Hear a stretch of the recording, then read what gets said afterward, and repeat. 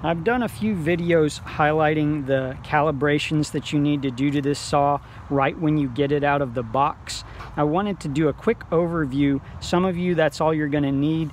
For the others, the videos that go in depth are available to you. We'll start with this table insert. This has 1, 2, 3, 4 Allen studs. These are 2mm Allen key studs that are used to lift or lower the four corners of the table insert to make sure it's flush with the tabletop.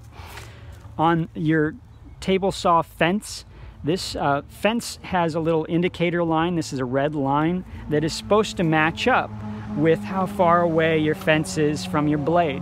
Now when you measure up here, that measurement should match where that red line, that red indicator is. If it doesn't, this Phillips screw here allows you to change that indicator line. Down here, this is where you make your bevel adjustment.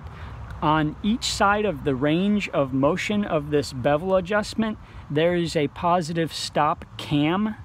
These cams are adjustable so that you can change how far to the left it'll go before it stops and how far to the right it will go before it stops. To do that, you need a 4mm Allen key. Also, you can change the position of the red indicator with a Phillips-head screwdriver. On the back side of your fence, you've got a 10mm or 3/8 inch nut. This controls how tight the clamping force is on your fence. And that's it. Hopefully this video has been helpful to you. Otherwise, you can check out those in-depth videos that will explain better how to do those calibrations. And I'll see you next time.